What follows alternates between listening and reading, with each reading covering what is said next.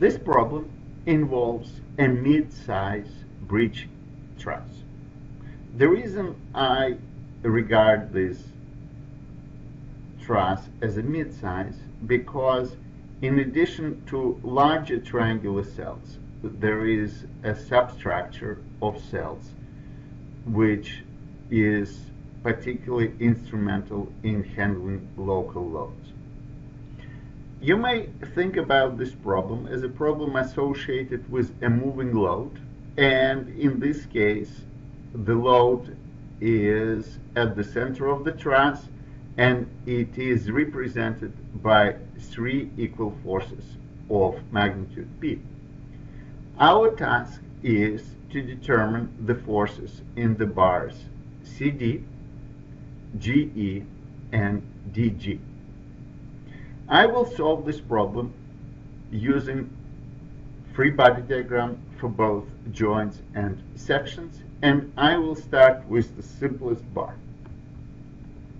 This is the bar CD. For this bar, it is sufficient to consider the free body diagram for the joint C, and the force equilibrium equation along the y-axis immediately gives us that the bar CD is in tension and the magnitude of the tension is P. Next, let me consider the free body diagram for the joint E. Let me remind you that our task is to find the force in GE. Now, the free body diagram here involves 5 forces, but due to symmetry, this force and this force are equal in magnitude and opposite in direction, and the forces FDE and FD prime E also have the same magnitude and the direction is shown. In general, what we see is that the vertical components coincide while the horizontal components of these forces are opposite. And this was the case for these two forces. At any rate, the only non-trivial equilibrium equation for this joint is sum of the forces on Y. You can convince yourself that symmetry trivializes the force equilibrium equation along the x-axis. This equilibrium equation gives us the relationship between the force FEG in the bar of interest and in the bar DE.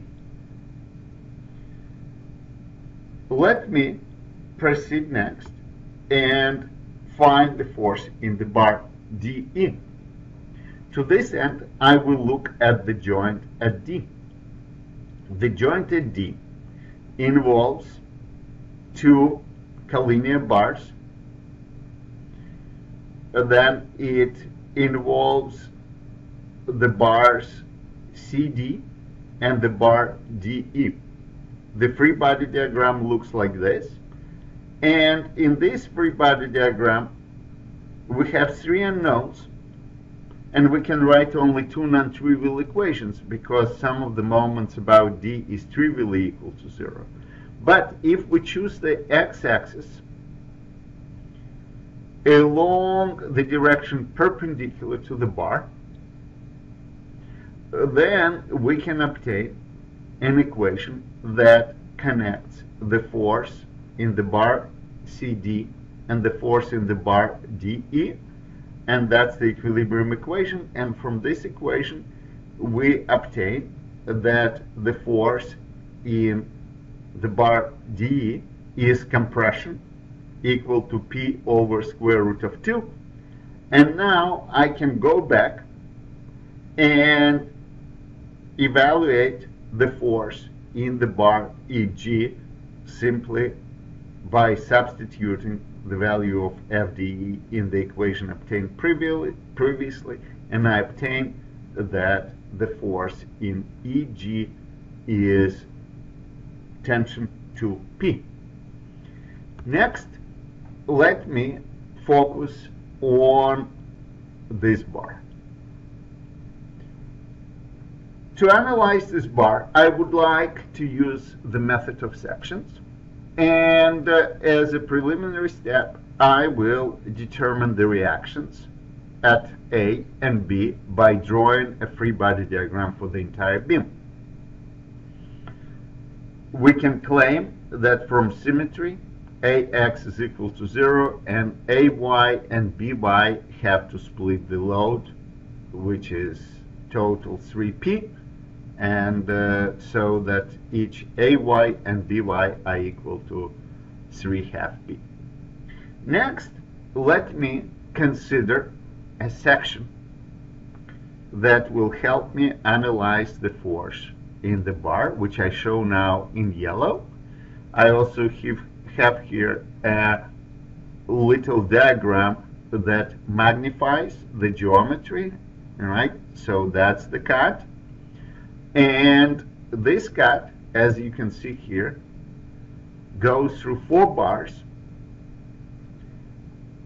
And one of them, of course, is the bar of interest, DG. And the crucial part of this cut is that the force in the bar DE has been already determined. And it is compression, P over square root of 2. And so the forces in blue, which are unknowns, I show as tensile, but the force P over square root of 2 I show as compression. Now all I have to do is to project the forces along the y-axis, which gives me this equation, and as a result I obtain that the force in the bar DG is compression square root of 2P.